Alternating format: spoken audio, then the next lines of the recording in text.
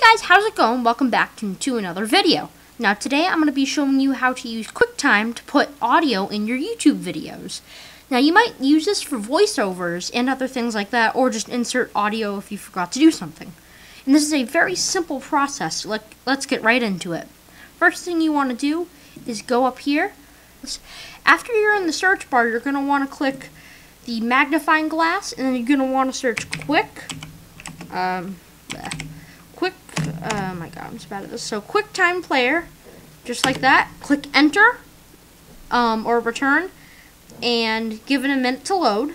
And then once it's down here, it will come up with this file, but you're just going to want to completely ignore it. Don't close it, because that won't work.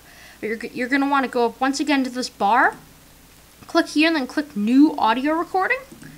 And then from here, you are prompted with this thing. As you can see, my voice is moving like that because I am talking into my microphone, and you can select different microphones. So like if you just want to use your internal microphone, or your or like a external microphone like I'm using right now, or maybe a microphone port or a headphone port. I don't have one on.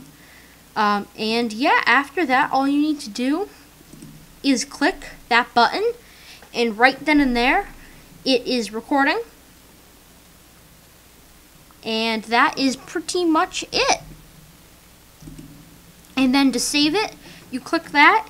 You can name it whatever you want. And then you can select your desktop or wherever you need it to go. Give it a minute. Open it up. And now you have an audio recording that should open in QuickTime or something else. That is super easy to use. As you can see, my audio recording is right there. But that's pretty much it. If you guys have enjoyed, make sure to subscribe and like for more videos. And that's it. Make sure to check out my Instagram down below, and I'll see you next time.